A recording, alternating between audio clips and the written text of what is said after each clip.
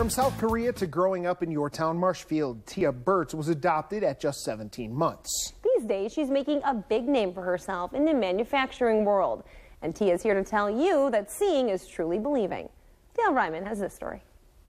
Tia's a rock star in the 3D printing world. Tia Bertz is a recent graduate of North Central Technical College. She interned at Hastreiter Industries in Marshfield. Tia is somebody that we've known for a few years and have seen her develop her interest into manufacturing, 3D printing. In a field where precise measurements, down to the thousandths of an inch, is key. I was diagnosed with optic nerve hypoplasia. Tia is legally blind. The measurement on that is hard to read with my normal vision. She can only see clearly a couple of inches in front of her. And I can kind of see something. But she's always visualized things in a 3D world.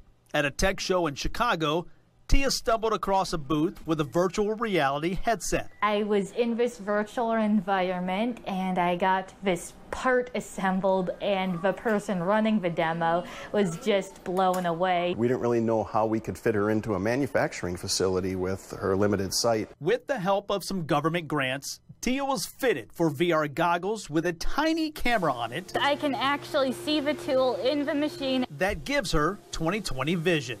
We got to see Tia for the first time reading something on the wall across the room. Once I figured out what I could do, I was just blown away, surprised, and really excited. Tia might be the first to use virtual reality in the world of manufacturing, but she doesn't want to be the only one.